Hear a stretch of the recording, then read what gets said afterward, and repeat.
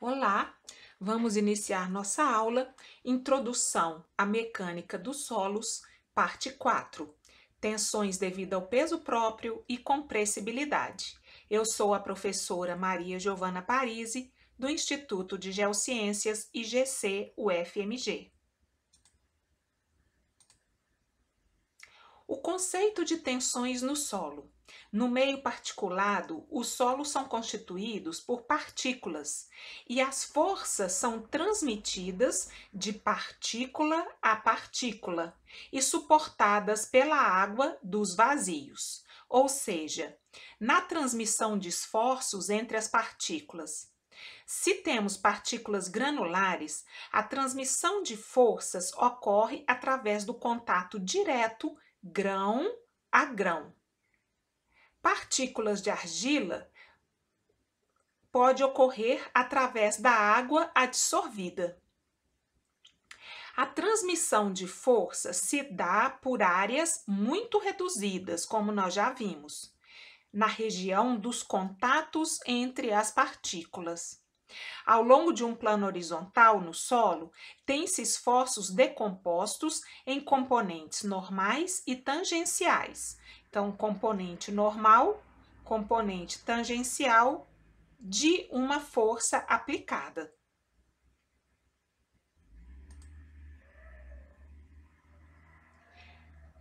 É muito importante para o entendimento das forças de resistência que atuam em um solo, o conhecimento sobre as tensões efetivas do solo. Esta equação é uma das equações mais importantes da mecânica dos solos. Esta equação nos diz que a tensão total aplicada sobre um solo, ela vai ser igual ou vai ser distribuída entre a tensão efetiva, que nós acabamos de falar, que é a tensão grão a grão das partículas, mais a tensão da água, que chamamos de poropressão ou sobrepressão hidrostática. A pressão da água, ela ocorre quando existe água nos poros do solo e este espaço em que a água está ocupando dentro dos poros do solo é o local de atuação das tensões neutras, poropressões ou sobrepressões hidrostáticas, ok? Então, vamos ver isso. Se é aplicada sobre um solo uma tensão, e esta tensão pode ser, inclusive, a tensão do peso próprio do solo, uma tensão total aplicada sobre um solo, esta tensão ela será distribuída em tensão efetiva e em poropressão ou tensão neutra, que é a tensão da água nos poros. Enquanto a tensão efetiva é a tensão dos pontos de contato que atua nos pontos de contato de cada partícula do solo, então, aqui nesse ponto de contato tem uma tensão normal, outra tensão normal, e a gente diz que é a tensão grão a grão, como esta tensão grão a grão aqui. A tensão grão a grão, ela atua no sentido de unir os grãos uns com os outros, de forma que o sentido de atuação da tensão é sempre no sentido do plano de contato. Então, uma tensão aplicada, uma tensão total aplicada, cada grão vai ser comprimido no sentido de se unir com outro grão. E é exatamente nesse ponto de contato. Os pontos de contato ficam mais tensos, mais apertados, porque as tensões vão ocorrer exatamente nesse ponto de contato. Uma vez que a tensão efetiva vai ocorrer no ponto de contato e ela está fazendo com que os grãos fiquem mais unidos, significa que ela é um reforço ao ângulo de atrito entre os grãos. Por outro lado, a tensão total também é distribuída para a tensão neutra ou para a poropressão, ou pressão hidrostática, ou poropressão hidrostática. Esta tensão neutra é a tensão que a água sente com a aplicação da tensão total. Ao contrário da tensão grão a grão, a água, quando comprimida, a água ela é tida como incompressível, ou seja, se há uma compressão da água dentro dos poros, a tendência da água é querer sair. Ela é expulsa daquele poro. Então a água ela não aceita ser comprimida, ela vai querer sair. Então, nesta reação da água em querer sair dos poros, ela reage criando tensões no sentido de afastar os grãos, ou seja, em sentido contrário às tensões grão a grão, porque elas atuam para afastar os grãos e não para unir os grãos. Então, elas atuam de modo que elas forçam os grãos a se separarem em todos os lados, tá certo? É uma força para todos os lados. Dessa forma, a tensão neutra, ela vai agir ao contrário da tensão efetiva. E assim, podemos entender que a tensão neutra é uma tensão que reduz a resistência, porque ela tende a afastar os poros, os grãos uns dos outros, fazendo uma tensão nos poros preenchidos por água. Enquanto que a tensão grão a grão é uma tensão que aumenta a resistência, pois ela tende a unir mais o grão, dando um apoio, um reforço às forças de atrito atuantes nos pontos de contato. Entendeu muito bem. A tensão efetiva é uma força de resistência, enquanto ou tensão neutra ou poropressão é uma força solicitante. Solicitante à ruptura.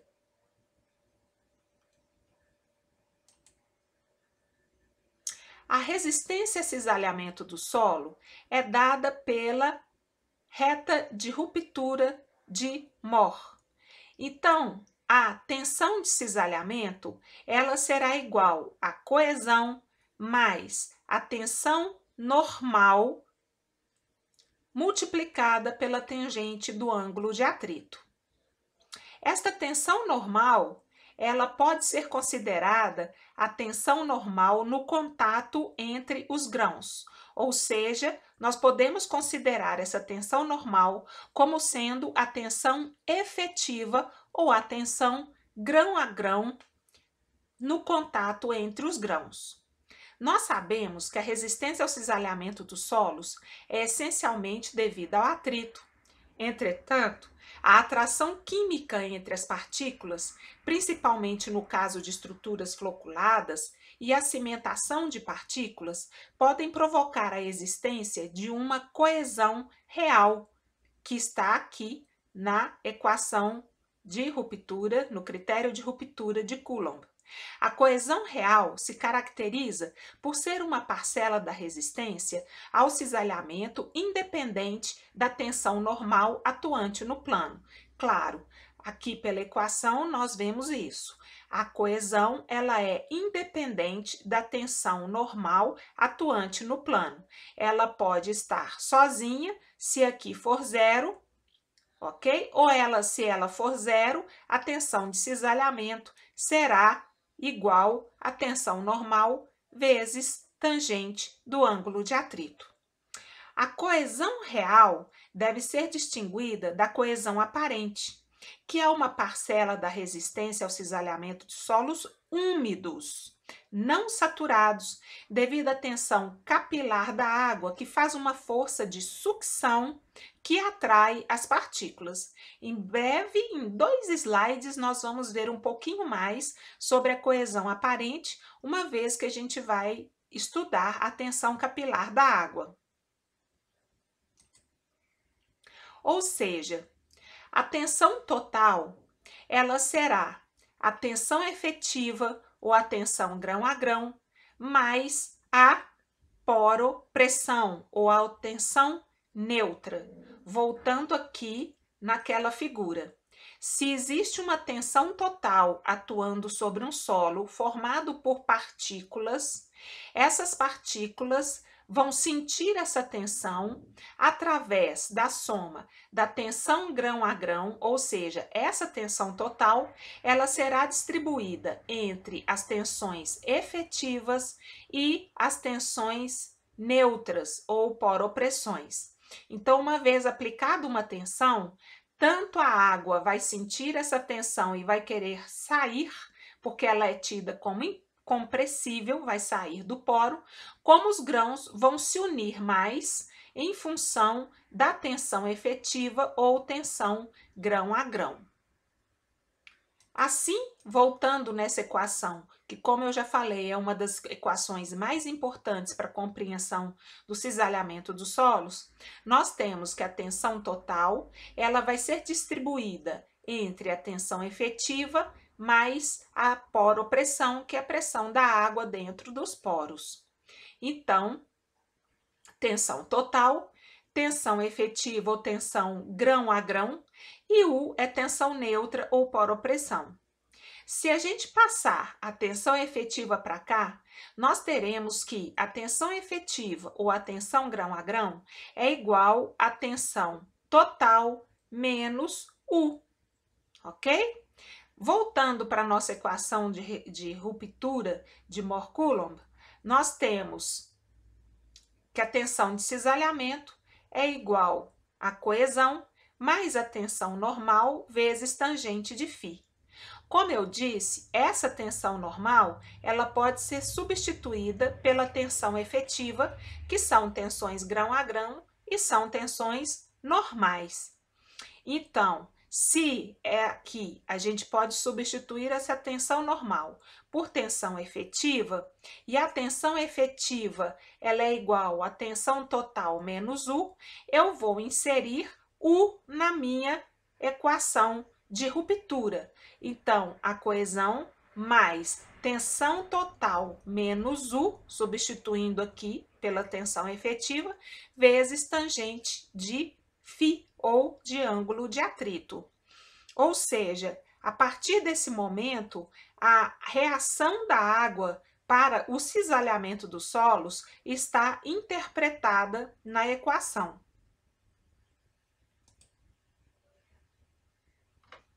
Os efeitos mensuráveis das variações de tensões, deformações e resistência ao cisalhamento são devidas a variações na tensão efetiva associados ao deslocamento relativo das partículas de solo. Então, como nós já vimos, as tensões efetivas ou tensões grão a grão serão igual à tensão total menos a tensão neutra ou a poropressão. Com poucas exceções, a deformação nos solos está relacionado à variação na tensão efetiva. O solo pode sofrer deformação sem sofrer acréscimo de tensão total. Basta que haja variação da pressão neutra. Então, a tensão total pode continuar a mesma, mas se houver variação da tensão neutra, teremos variação da tensão efetiva. Quanto maior e mais positiva a tensão neutra, menor será a tensão efetiva e menos resistente será o solo. Quanto menor for a tensão neutra, maior será a tensão efetiva, que se aproximará da tensão total. Aqui nós vemos que existe a tensão efetiva no ponto de contato entre os gatos. Eles estão unidos e essa união está muito forte. Então, nesse caso, a tensão efetiva também pode ser chamada de contato gato a gato. Se a gente colocar uma tensão neutra na área de contato entre as carinhas dos gatinhos, então vai haver o afastamento entre as carinhas dos gatinhos e eles vão se separar e pode haver uma ruptura dessa estrutura equilibrada. Enquanto isso, existe a tensão gato a gato e o atrito entre o contato da face deles com o pelinho de um e o pelinho de outro, vai só aumentando o atrito, uma vez que aumenta a tensão e o contato entre os gatinhos.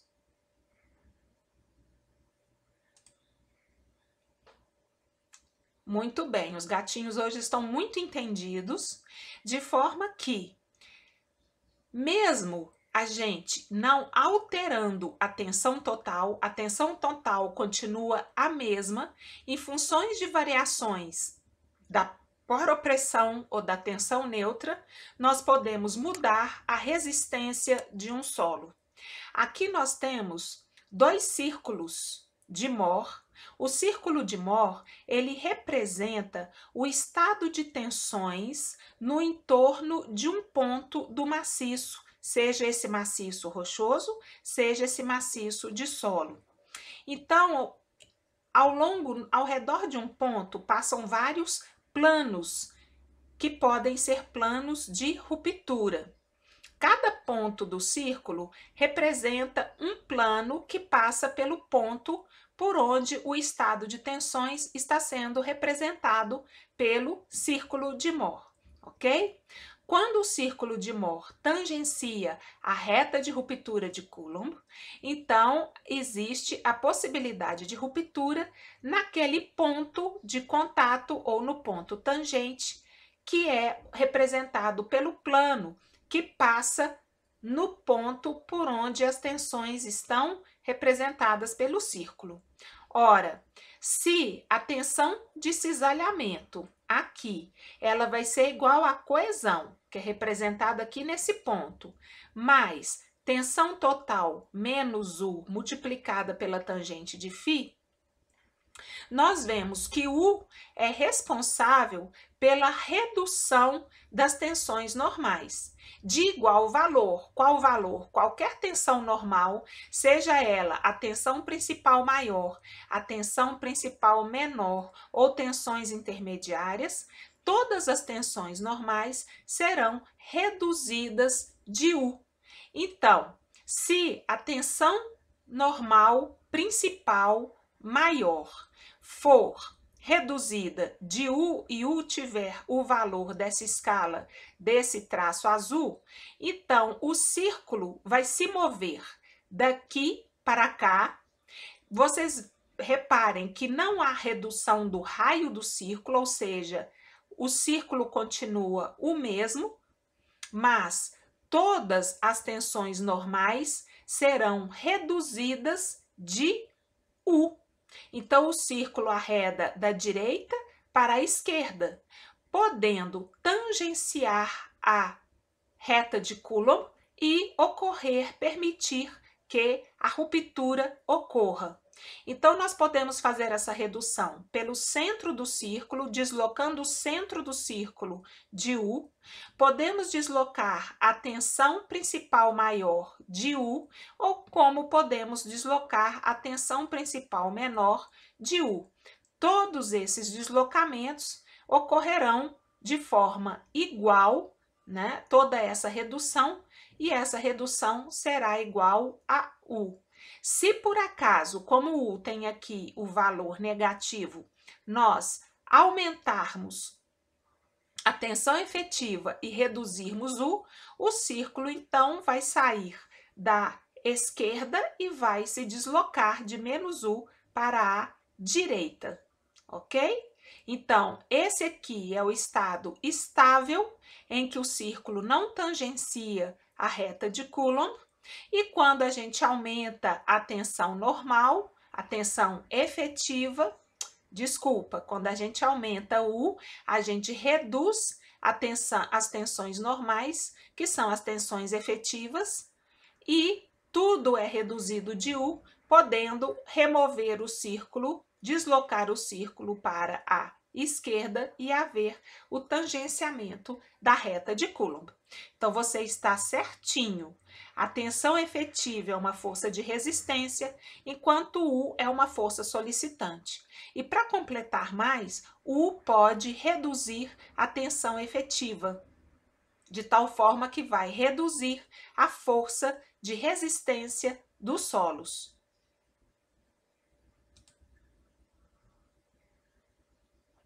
Quando a gente pensa em tensão devida ao peso próprio, nós estamos falando na tensão em que um ponto em uma determinada profundidade do solo sente a partir do peso do solo sobre ele, das outras partes do solo sobre ele. Então, um terreno horizontal e plano, com constância horizontal nas camadas e ausência de cargas externas, nós temos as tensões geostáticas. As tensões geostáticas são tensões cisalhantes nos planos horizontal e vertical, que são nulas. Ou seja, as tensões geostáticas, as tensões cisalhantes nos planos horizontal e vertical são nulas. E aí a gente tem que a tensão geostática é uma tensão vertical e ela vai ser igual à massa específica do solo multiplicada pela profundidade daquele ponto em que queremos medir a tensão. Então, um ponto aqui de baixo no solo, um determinado ponto, a tensão vertical ou a tensão devida ao peso próprio neste solo, nesta profundidade, será igual à massa específica do solo multiplicada pela profundidade Z até aquele ponto em que a gente está querendo calcular a tensão. Ora, é muito importante a gente saber qual é a tensão vertical ou a tensão normal ou a tensão efetiva do solo em uma determinada profundidade. Por quê? Porque se formos fazer o cálculo da profundidade de fundação de uma obra, a fundação, é uma obra que tenha o objetivo de apoiar a estrutura que será construída e suportar todas as tensões daquela estrutura. Quem vai suportar a tensão que a fundação está suportando? É o solo, não é? Ou a rocha. Então, naquela determinada profundidade, a tensão vertical no solo, ela tem que ter uma dimensão tal que esta dimensão seja maior do que a carga da fundação, para que ela consiga suportar aquela carga. Se for menor, então pode haver problemas, ok? Então a gente precisa somar a tensão da fundação mais a tensão efetiva ou a tensão vertical no local e vermos se a soma não dará um valor que irá provocar uma deformação no solo ou se o solo ficará estável com aquela tensão. Se ele ficar estável, beleza, a fundação pode ficar naquela profundidade. Quando a gente tem um solo homogêneo, então é uma única massa específica para qualquer profundidade. Então, se eu tenho um solo, se eu quero saber qual é a tensão a 1 metro de profundidade e a tensão e a massa específica ou o peso específico desse solo for igual a 10 quilonewtons por metro quadrado, eu tenho que a uma profundidade de 1 metro, 1 metro vezes 10 é 10. Então, a tensão naquele ponto será igual a 10 quilonewtons por metro quadrado. o peso específico, desculpa, eu disse metro quadrado, o peso específico é igual a 10 quilonewtons por metro cúbico, multiplicado pela profundidade, que é 1 metro, então corta, metro com metro, e a tensão no local será 10 quilonewtons por metro quadrado, ok? Recorrigindo aí. Um solo estratificado tem várias camadas ou vários horizontes de solo, e aí nós teremos vários pesos específicos. Então, a gente tem o peso específico 1 e sua profundidade, a espessura da camada do horizonte 1. O peso específico 2 e a espessura da camada do horizonte 2, e assim por diante. Então, a tensão vertical ou a tensão efetiva a uma determinada profundidade de um solo estratificado ou um solo com horizontes será o somatório das tensões dos pesos específicos multiplicados pelas respectivas profundidades de cada estrato, de cada horizonte. Então, é o somatório dos pesos específicos vezes a espessura ou profundidade de cada horizonte daquele extrato de solo, ok? Vamos ver um exemplo que a gente vai aprender a fazer os gráficos de tensão devida ao peso próprio. Muito bem. Eu tenho aqui um solo com duas camadas estratificadas. Nós temos uma camada de areia fofa e uma camada de pedregulho. O peso específico da areia fofa está dado aqui como 16 quilonewtons por metro cúbico, enquanto o peso específico do pedregulho está dado aqui como 20 quilonewtons por metro cúbico. Aqui uma representação da areia, uma representação do pedregulho. Sabemos que a profundidade da areia fofa é de 3 metros, enquanto que a espessura do pedregulho é de 2 metros, sendo uma profundidade total de 5 metros.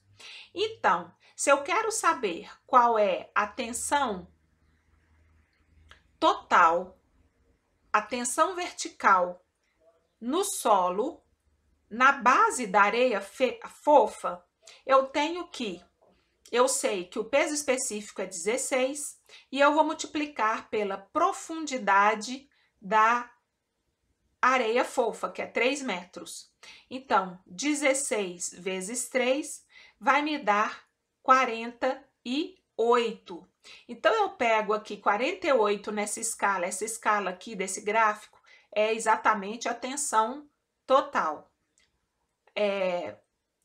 Nesse gráfico, eu tenho 40, 60, 80, enquanto que 50 está mais ou menos por aqui, e aqui eu tenho 48.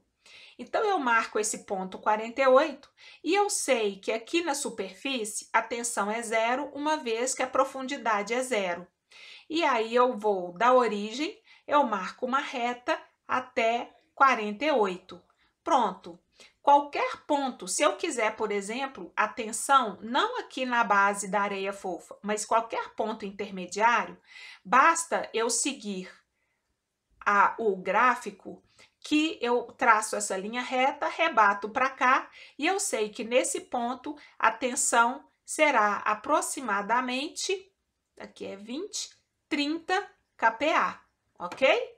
Então, uma vez que a gente faz o gráfico, fica fácil, considerando que o solo é homogêneo nesse extrato, fica fácil pegar outros estados de tensão devido ao peso próprio em outras profundidades.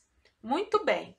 Aqui mudou a passagem da areia fofa para pedregulho.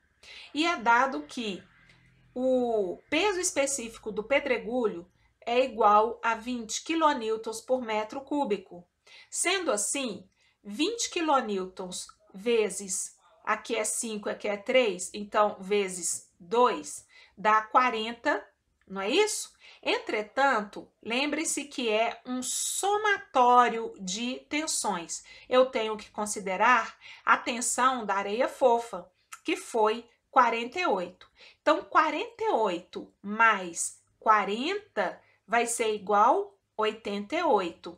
Então, a tensão total na base do pedregulho não vai ser 40, será 48, porque este pacote aqui está exercendo uma tensão de 48 kPa sobre o pedregulho. Então, é 20 vezes 2, 40, mais 48, 88. Este é o ponto que gera mais erro dos alunos, porque os alunos não se lembram que é um somatório e acabam colocando 40 aqui, o que está errado, é 88, tá certo? Então, 88, ótimo, 88 é a tensão total neste ponto. Neste caso, nós não temos água no nosso sistema. Não tem água nos poros e o solo está seco, tanto na areia fofa quanto no pedregulho. De forma que a tensão total ela é igual a tensão efetiva mais U. Entretanto, U é igual a zero. E aí, neste caso, a tensão total será igual à tensão efetiva. Em qualquer lugar que eu for representar a tensão efetiva, eu terei que tensão total é igual a tensão efetiva. Se eu quiser, por exemplo, saber a tensão vertical nesse ponto do maciço de solo, basta olhar no gráfico e ver aonde que dá o resultado rebatendo aqui para a abscissa. Então, neste caso, eu tenho 70, não é isso? 70 está aqui, kPa. Entendido isso? Como estamos acima do Na, não tem água aqui, o grau de saturação é zero e o teor de umidade é zero. Aqui eu já estou inserindo um Na a partir do nível do pedregulho, bem no contato da areia fofa com o pedregulho. E aí eu vou ter aqui a massa específica saturada do pedregulho. Não é a massa específica natural ou a massa específica seca, como nós vimos no exemplo anterior. Bom, aqui a situação já complica, porque nós teremos areia fofa, ela continua seca, então o nosso cálculo, mantendo o peso específico de 16 kN por metro cúbico, continua sendo 3 vezes 16, que é 48. Nesse caso, eu fiz uma representação para a tensão efetiva e a representação para a tensão total, que é essas linhas, representado por essas linhas horizontais, enquanto a tensão efetiva são representadas por essas pintinhas. E U é representado pela cor azul, ok? Então, vamos lá. A primeira camada não tem ação da tensão neutra ou da poropressão da água. E aí, U vai ser igual a zero, a tensão total vai ser igual à tensão efetiva, e eu tenho que tensão efetiva e tensão total vão ser iguais a 48 nesse ponto. Quando nós chegamos aqui, a massa específica, o peso específico do pedregulho saturado, porque aqui é o saturado, então nós temos que considerar que há um acréscimo de peso pela presença da água. Então, o peso específico saturado, que vocês viram nos índices físicos, qual é a equação que rege, né, que faz o cálculo para peso específico saturado. Então, nós temos aqui que o peso específico saturado é 21. 21 vezes 2, quanto que é? 42, não é isso? 42 mais 48 é igual a 90. Então, a tensão total aqui, ela não vai ser 88, porque eu tive que tirar o peso específico do pedregulho natural, como a gente viu lá, que corresponde a ele seco, eu tive que trocar com o peso específico saturado, que é igual a 21. Então, A gente faz normalmente, soma 48 a 42, que é 21 vezes 2, e chegamos à tensão total de 90. Marcamos aqui a reta, a partir desse ponto de contato, marcamos aqui a reta com 90. Entretanto, nós temos água e temos tensão efetiva. Nesse caso aqui, a tensão total ela vai ser igual à tensão da poropressão, ou tensão neutra, mais a tensão efetiva. Então, como que a gente calcula tensão efetiva e tensão neutra? Gente, a fórmula é igual. Ou seja, a tensão neutra, ela vai ser igual a massa, o peso específico da água, porque aqui a gente está trabalhando com peso específico, vezes a espessura da coluna d'água. Então, aqui a gente tem 2 metros, não é isso? E a gente considera aqui que o peso específico da água é 9,8. 9,8 vezes 2 dá quanto? 1,6, não é isso? Como eu estou trabalhando com peso específico, a gente vai multiplicar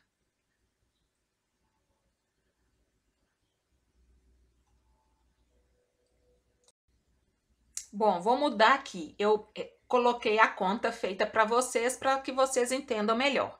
Então, a gente estava aqui calculando U, ok? E U vai ser igual o peso específico da água multiplicada pela espessura da coluna d'água, a altura da coluna d'água.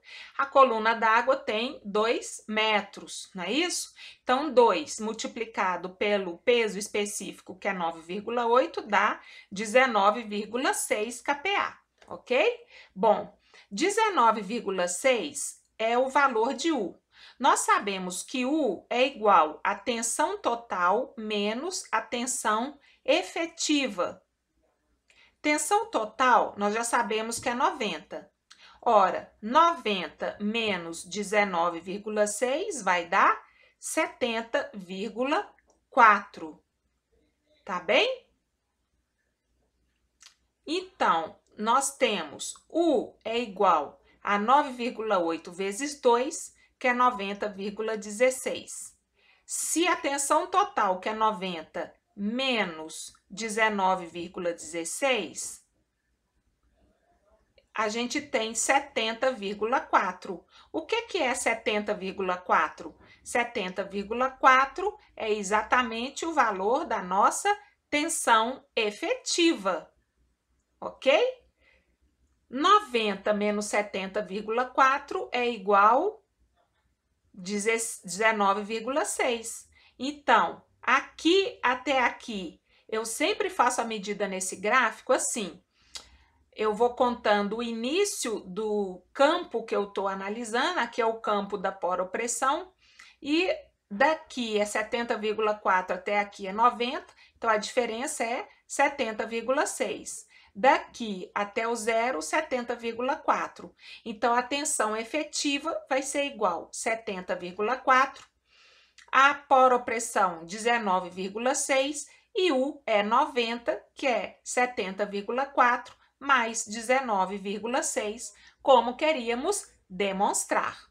Muito bem, gente. Existe uma forma, uma convenção de fazermos esses gráficos de tensão devido ao peso próprio. Sempre nós colocamos primeiro a tensão total, ok? Depois da tensão total, a gente coloca U. Por que que U tem essa fórmula aqui, parecendo um triângulo, assim, né? Desigual. Um triângulo, por quê? Porque aqui, bem no nível freático, U é zero, porque a profundidade, a espessura de U é zero. Então, 9,8 vezes 0 é 0. Então, a gente pega, marca aqui 70,4, que é 90 menos 19,6, U vale 19,6. Se eu fosse começar a representar U aqui, eu ia achar 19,6 e pôr aqui. Só que eu tenho que representar dois campos que somados vão dar a minha tensão total. E é comum a gente representar U logo depois do ponto que está representada a tensão total. Então, sempre primeiro campo após a tensão total para a esquerda será U. Então, a gente põe 19,6, dá 70,4 aqui, né? E a gente liga esse ponto aqui até a origem aqui, uma vez que aqui U é zero mesmo, aonde U é zero, pronto, marcamos esse campo e colorimos esse campo de azul ou com outro símbolo que vai nos representar U. Bom, a partir daí, nós pipocamos aqui, né, com essas pintinhas, onde toda essa parte pintadinha vai corresponder à tensão efetiva ou à tensão grão a grão do solo. Então, a gente tem aqui, tensão total vai ser igual a tensão efetiva na parte da areia fofa, enquanto que no pedregulho eu tenho meu campo de tensão efetiva e o campo de tensão neutra, e a soma dos dois será a tensão total. Esses gráficos são muito importantes para a representação do estado de tensão devido ao peso próprio de obras, de solos. Por exemplo, vocês vão fazer uma fundação, vocês querem saber como está o estado, né, de tensão efetiva do solo, a distribuição das tensões neutras do solo e a tensão total do solo, para saber se sua obra vai ter um acréscimo de tensão, até que profundidade ela tem que ser colocada no terreno para que ele suporte a tensão daquela obra. Então, começa por aí, tá bem? Vamos complicar um pouquinho mais. Ora, vamos voltar aos índices físicos. Vocês se lembram dessa equação que eu falei para vocês na parte 1, que é uma das principais equações que trabalha com massa específica ou peso específico dos solos, em que ela é igual a densidade mais o grau de saturação vezes o índice de vazios, dividido por 1 mais o índice de vazios vezes a massa específica ou o peso específico da água, depende com que unidade nós estamos trabalhando. Bom, nós sabemos que tensão total é igual a tensão efetiva mais U, e que a tensão total, ou qualquer tensão, seja ela por opressão ou efetiva, ela vai ser igual ao somatório do peso específico, e a gente tem que saber que peso específico é esse que a gente está trabalhando, se a gente está trabalhando com peso específico natural, com peso específico saturado, com peso específico submerso, com peso específico seco. Lembram disso? Eu fiz até filme com a toalha, lembram? Na parte 1 do nosso curso de mecânica, de introdução à mecânica dos solos. Então, vai ser o peso específico vezes a profundidade que nós queremos saber qual é a tensão. Ora, abaixo do nível d'água, abaixo do NA, a tensão total ela vai ser o somatório do peso específico saturado do solo, porque está abaixo do NA, então estamos na zona saturada, vezes a profundidade, não é? Daquela zona saturada. Ora, a poropressão, a tensão neutra, ela vai ser igual ao peso específico da água vezes a profundidade daquela zona saturada. Se a tensão efetiva é igual à tensão total menos U, vamos fazer isso? O que é a tensão total? A tensão total, ela vai ser a massa específica saturada vezes a espessura da zona saturada, tá bem? Menos U. E o que é U? É a massa específica da água menos a espessura da zona saturada. Podemos colocar essa zona saturada para fora e aqui a gente coloca que vai ser, a tensão efetiva vai ser a massa específica saturada menos a massa específica ou peso específico da água. E aqui, massa específica ou peso específico do solo saturado, menos o peso específico da água, multiplicada pela profundidade da zona saturada. Assim, a tensão efetiva, o que é peso específico saturado menos o peso específico da água? É exatamente o peso específico submerso do solo, vezes a espessura da zona saturada. Como que eu sei disso? Voltem lá no nosso estudo sobre índices físicos e vejam aquele vídeo que eu fiz com a toalha na área aqui da minha casa. A toalha seca tem um peso, a toalha molhada, saturada, tem outro, e a toalha submersa tem outro. Então, o que vai ser o peso específico submerso? Vai ser o peso específico do material saturado menos o peso específico da água. E aí a gente tem o peso específico submerso. Entendido isso? Então, enquanto que aqui a tensão efetiva, ela é exatamente a tensão total, porque é U, e a gente está trabalhando aqui com o peso específico seco da areia fofa. Aqui não, aqui já existe um Na, já existe uma saturação, então a tensão total vai ser igual ao somatório do peso específico saturado vezes a espessura da área saturada, mais a tensão total da areia fofa, que vai dar 90, tá certo?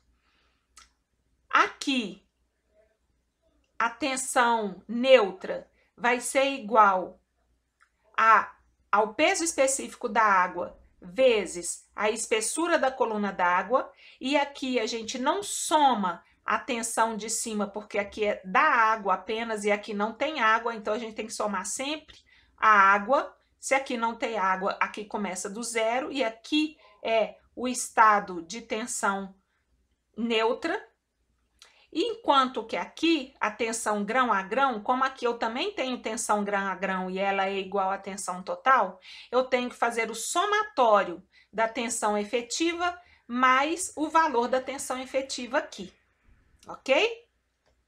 Então, 48 mais o peso específico submerso vezes a profundidade da zona saturada, o que vai ser? É 2. Então, 2 vezes 21, que é o peso específico saturado do pedregulho, menos 9,8, que é o peso específico da água, mais 48, que é a tensão efetiva da camada 1, que é da areia fofa. Então, 2 vezes 21 menos 9,8 é 11,2, mais 48. Lembrando que é sempre, gente, um somatório por camada. Tensão efetiva vai ser igual, isso aqui dá igual a 22,4 mais 48, igual 70,4. Deve ter gente que calculou, chegou em 22,4, é 22,4 a tensão efetiva. Não é, tá errado. Lembrem-se sempre que é um somatório e que a camada 1 tem que ser considerada. Isso é causa de muitos erros, tá bom?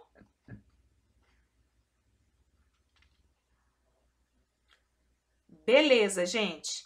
Então, lembre-se sempre que a tensão é um somatório, mas para a tensão neutra ela é igual a massa ou peso específico da água multiplicado pela altura da coluna d'água. Se aqui eu não tenho coluna d'água, então eu não tenho que que somar 48 aqui a tensão neutra.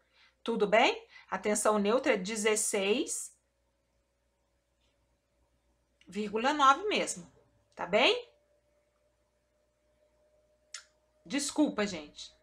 19,6. Não foi esse o nosso cálculo? Deixa eu ver aqui. 19,6. Eu cismei que é 16, né? Não, 19,6. Então, 19,6 é 2 vezes o peso específico da água. No caso das tensões efetivas e tensões totais, nós temos que somar tudo. Se eu tivesse água a partir de um nível aqui na areia fofa, aí sim eu tinha que somar a tensão neutra até a base da água na areia fofa com a água no pedregulho. E aí eu podia fazer direto, porque o peso específico da água não vai mudar.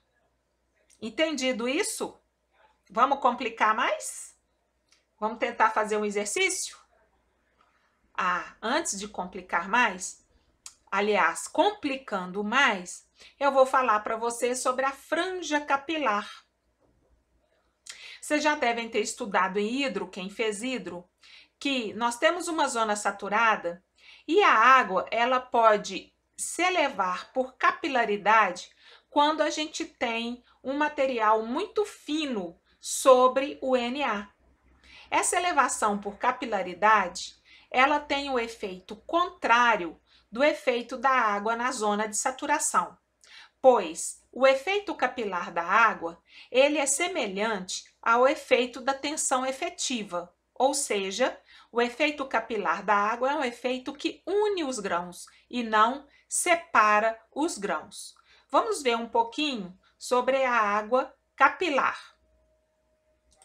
A água capilar é uma água que exerce na superfície uma tensão superficial.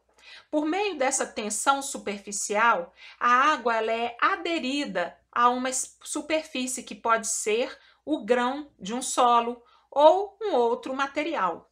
Vocês sabem quando vocês tomam um líquido por meio de um canudinho, né? Que vocês chupam um líquido por meio do canudinho, e no canudinho fica às vezes aquele menisco capilar que você pode sacudir o canudinho, que aquela água ali, ela não sai porque ela está aderida às extremidades do material que forma o canudinho. Assim como essa água aqui está aderida a este canudo aqui, né, a este caninho aqui, e essa tensão capilar aqui, ó, ela formou um menisco na beirada desse recipiente com volume conhecido, mas quanto mais afastado for a parede desse recipiente, menor será o efeito da tensão capilar da água. E quanto mais próximo à parede, maior será o efeito da tensão capilar, e então essa tensão superficial vai induzir a elevação da água ao longo deste espaço aqui, né, que pode ser o poro entre duas partículas do solo. De tal forma que a tensão capilar, à medida que a água ela vai deixando de ser uma água de saturação do solo para ser uma água residual que está ali no solo, ela vai descendo, a água vai ficando em menor quantidade, mas uma tensão superficial fica aderida às paredes, enquanto que a parte do meio ela vai realmente diminuindo de profundidade aqui, vai se tornando mais profunda até secar, não é isso? Ela vai abaixando até secar. Então, a força da tensão nessa extremidade e nessa extremidade equivale a uma força superficial, uma tensão superficial da água. Com isso, nós temos que a água capilar, ela une os grãos e assim ela faz uma coesão aparente no solo, porque ela é mais um atributo que une os grãos. A altura crítica corresponde à altura em que a água vai se elevar por capilaridade dentro de um solo. A altura crítica ela será igual a 2 vezes a temperatura da água a 20 graus centígrados. Digo, temperatura não, tensão da água a 20 graus centígrados, que equivale a 0,073 newton por metro quadrado, que a gente coloca aqui, dividido pelo raio, que corresponde ali ao diâmetro do poro por onde a água vai elevar, né? Vezes o peso específico da água. Então, aí a gente vai ter uma altura crítica. Ou seja, se existe uma superfície de granulometria muito fina, próximo a um NA, a um nível com água, pode ser gerada nessa superfície muito fina uma tensão superficial da água nas paredes dessa superfície, que vai provocar a elevação da água ao longo dessas paredes e uma tensão que vai tentar unir os grãos dessa parede, provocando uma união dos grãos, ou seja, uma adesão de um lado da parede ao outro lado da parede. Isso vai gerar uma coesão aparente se a gente está tratando de solos em que esse menisco capilar, criado por essa tensão superficial, irá provocar a união das partículas.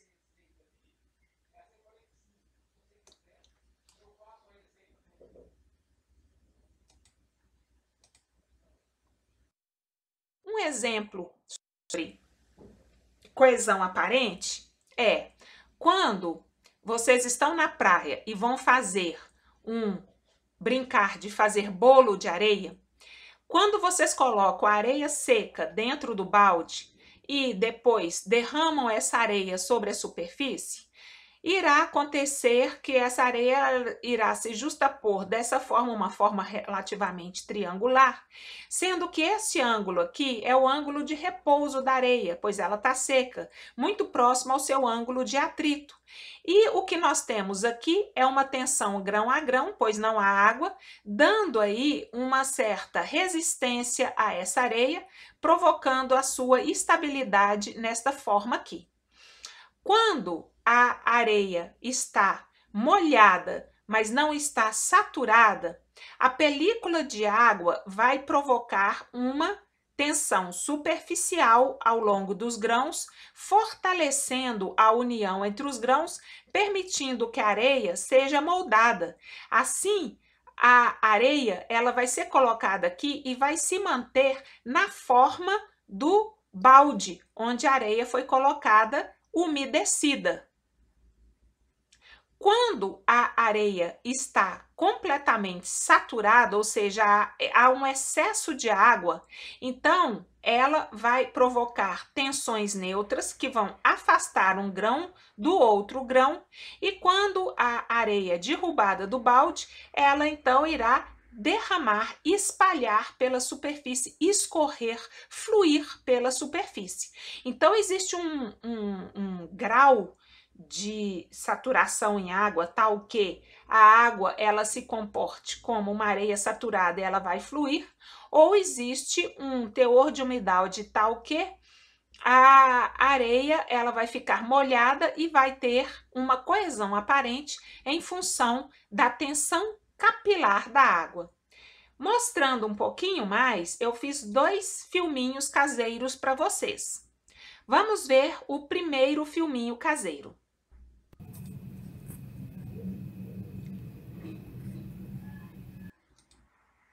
Tirar o som.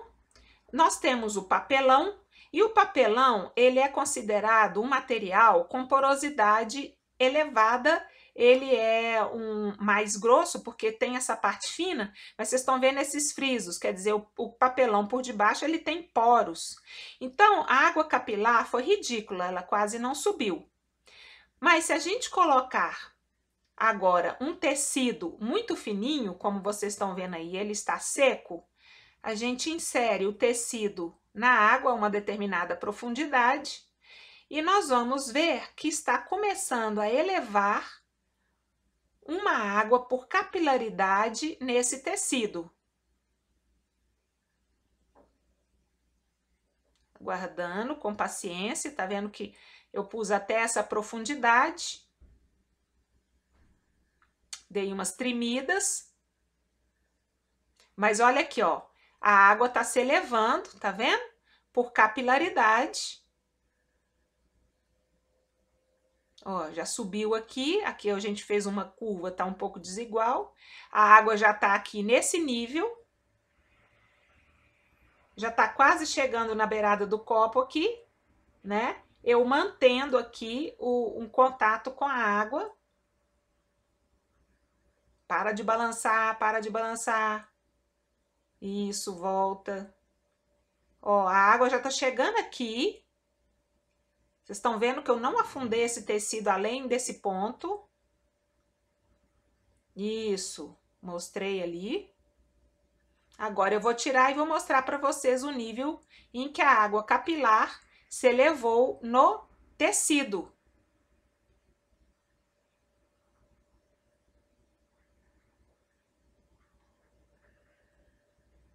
Muito bom. Estão vendo? O nível tá aqui, aqui também subiu um pouco mais, né? Tem as irregularidades aí. Isso, muito bem. Agora nós vamos colocar um papel toalha, que é mais fino ainda que o tecido. Epa, deu uma esbarrada. Ó, o papel toalha sequinho. Estão vendo? Sequinho, sequinho. Dessa vez eu vou molhar a pontinha só. Olha o efeito da capilaridade. Estão vendo? Já subiu aqui, ó. Subindo aqui tudo. Então, quanto mais fino, maior aquela altura crítica, que é a altura capilar. Ó, subindo, tá até enrugando o papel toalha.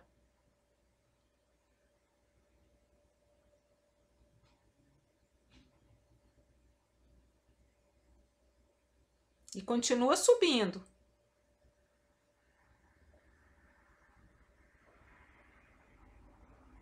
Muito bem, gente. Aqui, ó.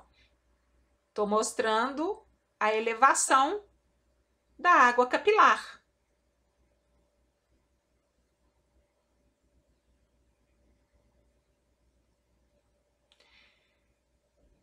Aí está, né? Eu molhei só aqui e a água capilar ela se elevou até esse nível aqui no papel toalha. Uma outra experiência é mostrando como que a água capilar, ela une as superfícies, não é? Como eu disse que ela une os grãos. Lembram-se daquela nota de R$ 50, R$ 100, que vocês esquecem no bolso da calça, que vocês colocam para lavar? Não dá um desespero? Depois você lembra, corre lá e já molhou a sua nota, né? Não importa o valor da sua nota. Aí o que que a gente faz? Quando ela tá muito molhada, aí a gente não consegue botar ela para secar, tem uns que põem no pregador. Mas o que eu costumava fazer era colocar pela tensão capilar, aderir a nota à parede. Aí ela acabava secando e saía inteirinha, bonitinha.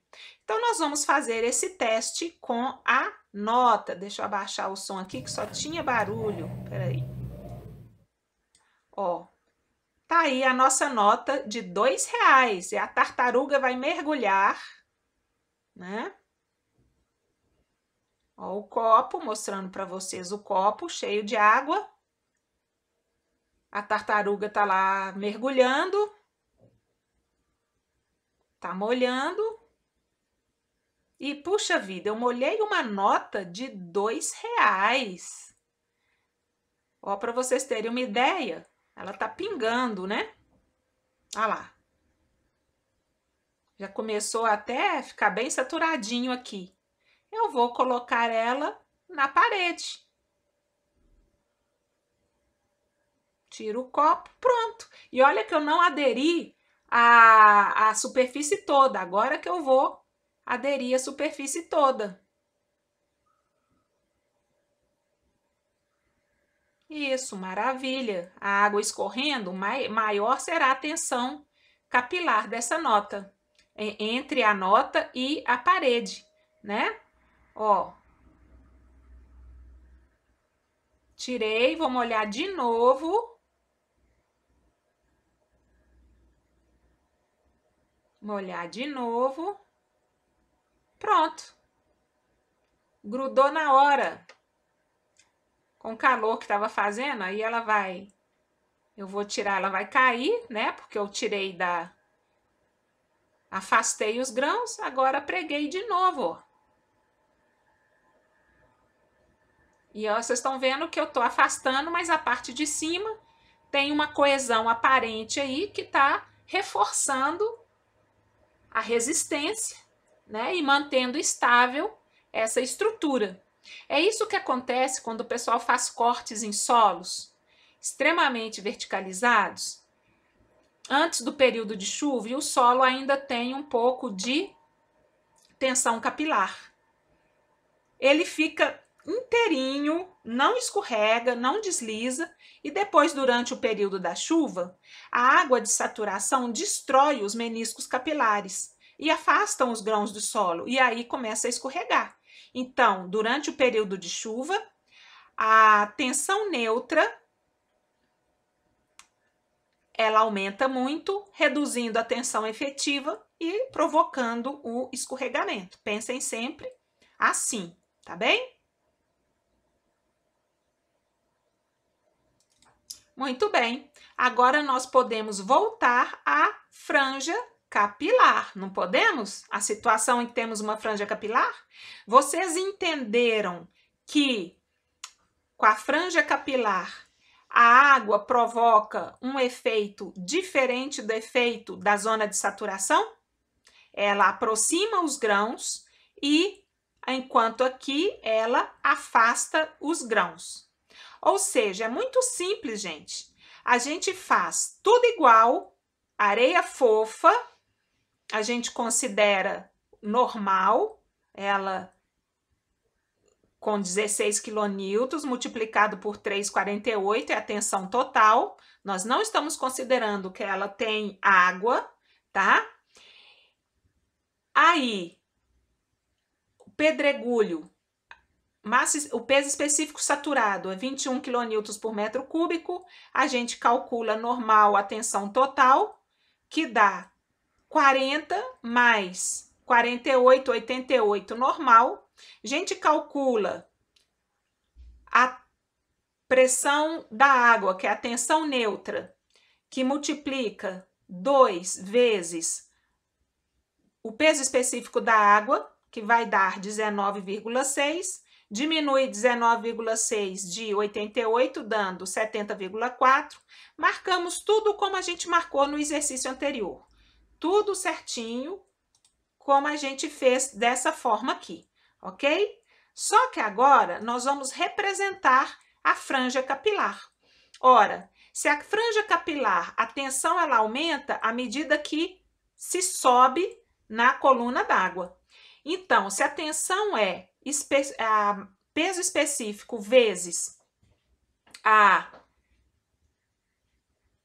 espessura, então eu vou considerar aqui eu sempre considerei aqui 9,8. Eu devia ter considerado 9,8 aqui também, mas eu arredondei 9,8 por... Arredondei e passei para 10, tá? Não devia ter feito isso aqui, não. Aliás, eu vou corrigir, porque vai confundir vocês. Pronto, corrigi, tirei aquele 10, botei 9,8, tá bem? Pra gente ficar tudo certinho, para não ter problema, não ter dúvida. E pra gente representar a tensão neutra na franja capilar, nós temos que representar uma tensão neutra que age no sentido contrário da tensão neutra da zona saturada. Então, nós vamos falar que a tensão neutra na franja capilar, ela é negativa, tá certo? Porque ela tem ação no sentido contrário da tensão na zona de saturação. Assim, eu vou falar que o seu valor aqui é menos 9,8 e eu vou colocar esse símbolo do campo da franja capilar ao contrário desse símbolo aqui, ou seja, aqui começa do zero no NA e vai crescendo até a base. Aqui vai começar também do zero no NA e vai crescendo até a altura crítica da franja capilar, que vai ser no sentido oposto. No fim, quando eu tenho uma franja capilar e uma zona saturada, a representação da área do campo da tensão neutra, ela será parecida com uma ampulheta, como vocês estão vendo, né? Ela começa do zero, sempre no NA, vai crescendo aqui, vai crescendo no sentido da parte superior e aqui vai crescendo no sentido da parte inferior, sendo que aqui ela vai ser negativa. E reparem também que como ela vai crescendo assim, de forma negativa, ela vai extrapolar os limites da tensão total. Ora, mas como que ela extrapola? Tensão total não é igual tensão efetiva mais U? Ora, sim. Só que, e a tensão efetiva não é igual a tensão total menos U? Sim. Só que a tensão efetiva na franja capilar, ela vai ser igual à tensão total menos U. Então, ela vai ser igual à tensão total, menos com menos vai dar mais U.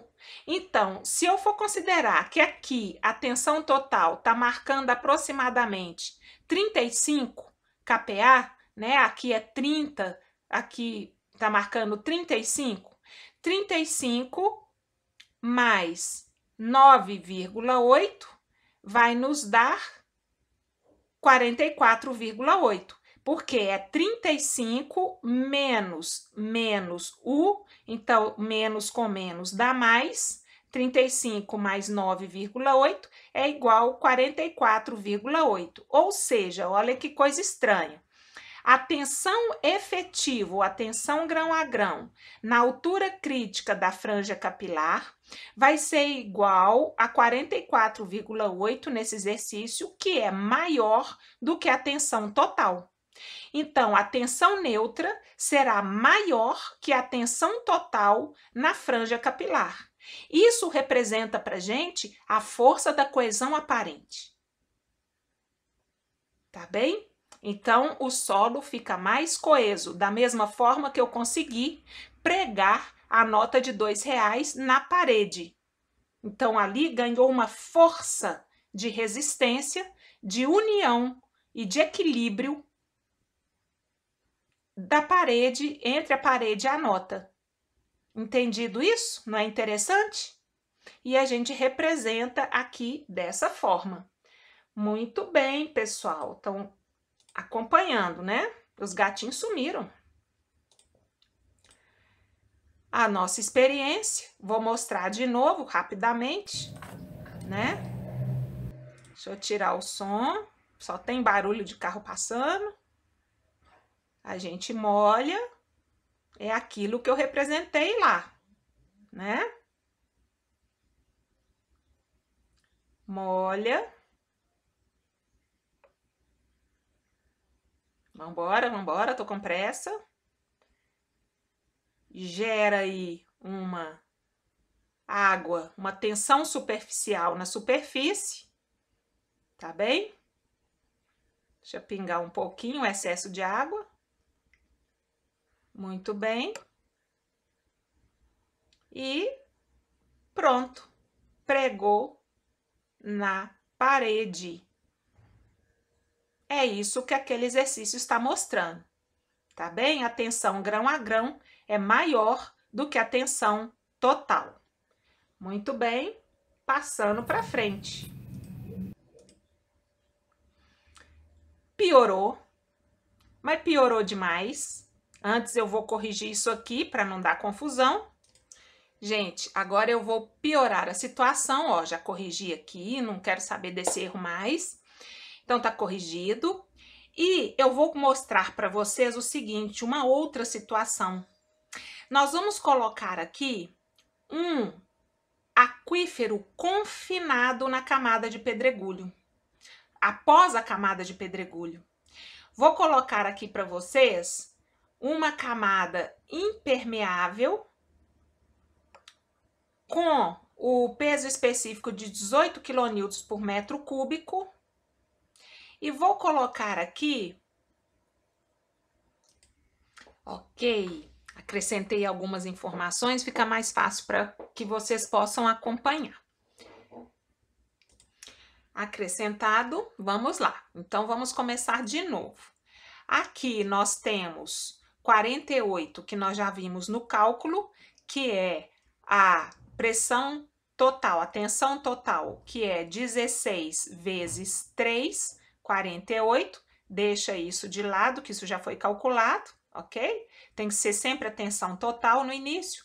Vamos construir o gráfico. Agora nós temos uma camada impermeável que tem o peso específico de 18 kN por metro cúbico.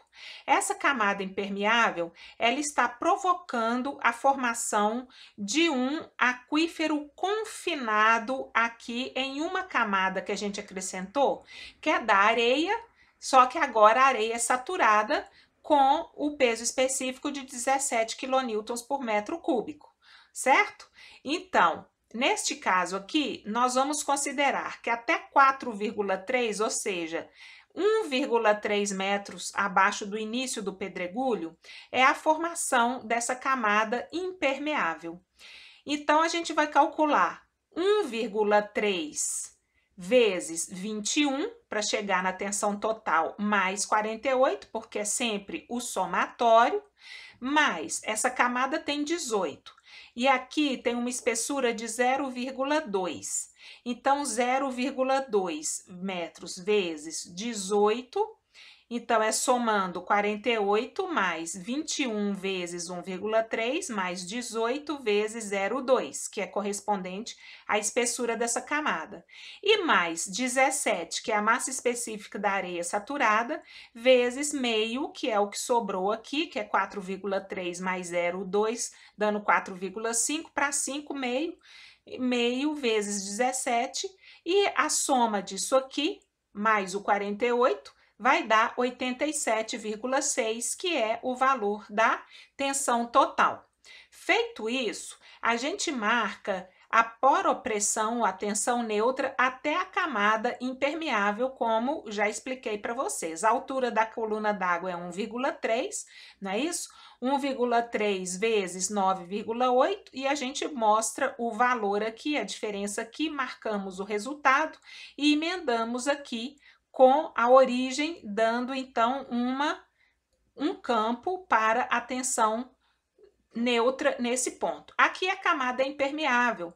Como não tem água nessa camada, por ela ser impermeável, a gente pode fazer ou deixar em branco, né, deixar assim, ou fazer um tracejado colocando até 0 aqui, né, mostrando que a água está diminuindo, seja lá qual for a água que entrou aqui.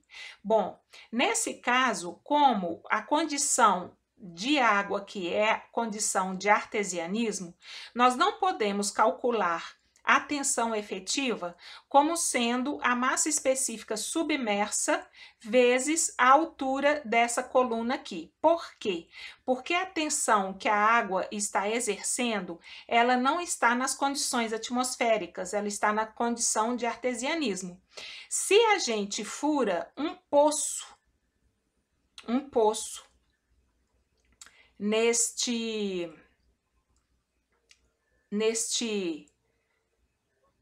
nessa zona de artesianismo aqui, a gente vai ter esse poço aqui, ó.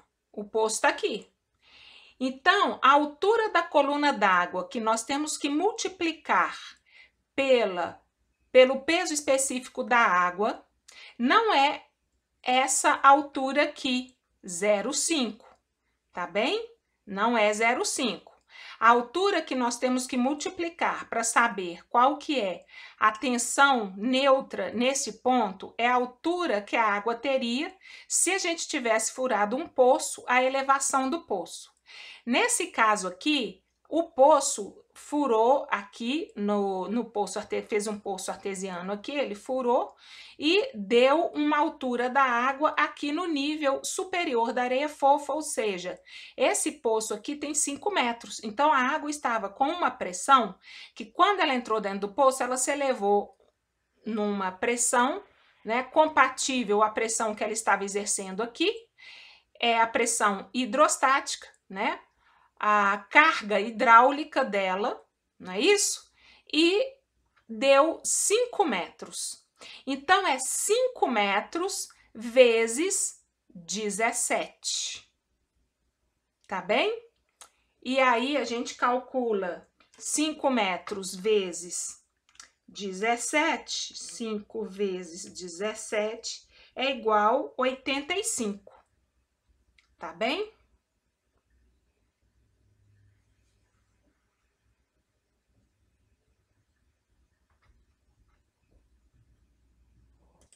Não tá bem, não.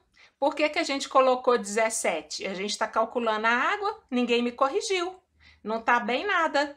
É 5 metros vezes o peso específico da água, que é 9,8. Não é 17. Esse 17 aqui foi usado para calcular a tensão total. Quando a gente estiver tratando de água, é o peso específico da água. Tá bem?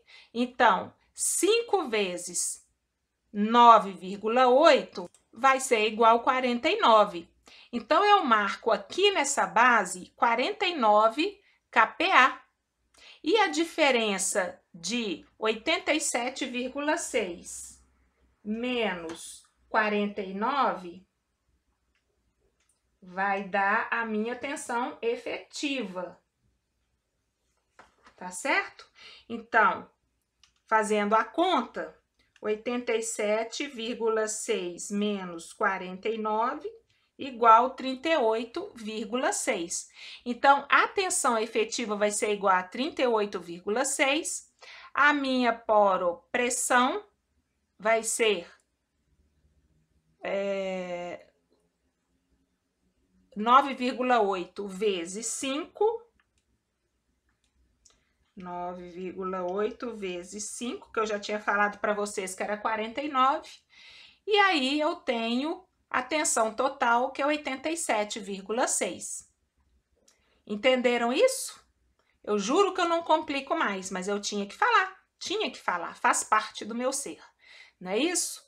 Faz parte da matéria e é importantíssimo vocês terem essa noção da tensão devida ao peso próprio, considerando várias situações, situação seca, situação da franja capilar, situação de saturação e situação de artesianismo, porque tudo isso interfere no equilíbrio e na resistência do material e na carga que ele suporta como fundação, o material de solo.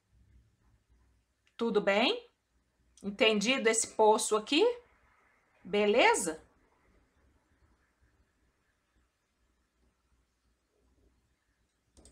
Então, vamos praticar, gente. Eu quero que vocês deduzam para mim qual é a tensão no ponto P. Não estou colocando valores, eu só quero as equações, considerando que eu tenho como se fosse uma lagoa aqui, né? Eu tenho um NA elevado sem solo, então tenho uma camada, uma coluna d'água que vai até embaixo, né? Aqui tá na condição saturada, então tem um solo debaixo de uma coluna d'água de altura H e a espessura do solo é Z. Então, eu quero que vocês calculem para mim a tensão no ponto P. Vamos lá?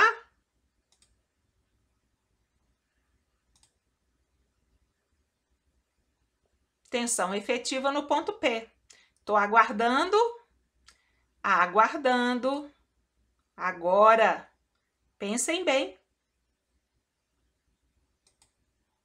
O tempo está passando, o tempo está voando, o tempo está passando, o tempo está voando, correndo. Vamos lá? Estou esperando, enquanto isso, eu vou gangorrando. Estou esperando. Cansei de esperar. Então, vamos lá. Eu pedi atenção efetiva no ponto P, considerando um solo de espessura Z e uma altura de coluna d'água H, né?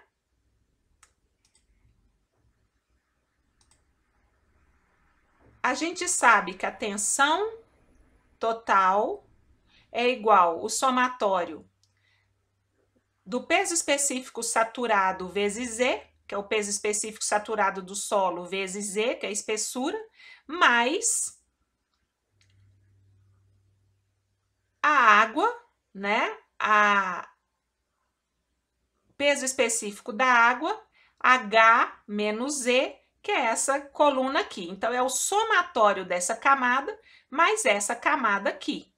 Ah, professora, por que você não considerou a coluna toda da água? Porque como eu considerei o peso específico saturado do solo, eu já estou considerando a presença da água. E eu estou considerando aqui tensão total. Se eu quisesse a poropressão total, então era só fazer o peso específico da água vezes H. Tá bem? Como eu fiz aqui. Então, é o peso específico da água, U é o peso específico da água vezes H, tensão neutra. E aí, a tensão efetiva será o peso específico saturado menos o peso específico da água vezes Z, concordam? É o que a gente aprendeu nos índices físicos. Então, o peso específico será, a tensão efetiva será o peso específico submerso vezes Z, como queríamos demonstrar. Prontinho! Agora eu vou dar outro exercício, tem mais.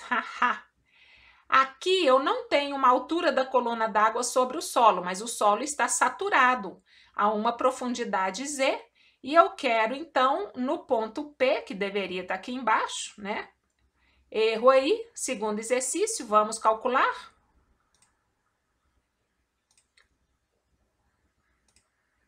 Vamos lá. De novo, a tensão total é a massa específica, o peso específico saturado vezes Z. Não tem a coluna d'água, né? Estou mostrando só que está saturado. U vai ser também a peso específico saturado, ó, o peso específico da água vezes Z, que é a altura da coluna d'água. A tensão efetiva será, peso específico saturado menos o peso específico da água vezes Z, logo, tensão efetiva vai ser o peso específico submerso vezes Z. E mais, agora eu estou colocando uma parte seca e o NA, e abaixo do NA está tudo saturado. Então, vamos lá. No ponto P,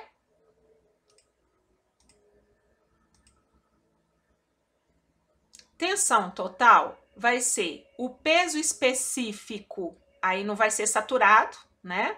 De Z menos H, que é essa altura aqui, mais o peso específico saturado vezes H, que vai ser a tensão total no ponto P ali embaixo. U continua sendo o peso específico saturado vezes H, apenas onde tem água. E a tensão efetiva, vamos lá, vai ser igual o peso da camada vezes Z menos o peso da camada vezes H, que vai ser Z menos H, né? Então, vai ser a massa específica seca, no caso, multiplicada por Z menos H, igual a tensão total. Esse vai ser o peso, a tensão efetiva, grão a grão, mais o peso específico da água menos o peso específico saturado do solo menos o peso específico da água vezes H. Então, vamos melhorar essa forma de escrever, que será isso. Tensão efetiva vai ser a tensão Z menos H, vai ser o peso específico Z menos H, mais o peso específico saturado menos a da água, que é o peso específico submerso, vezes H. É isso aqui. Ok? Então, a tensão efetiva é o somatório da parte de cima, que é o peso específico do material seco, Z menos H, mais o peso específico submerso do material, vezes H. Facinho, né?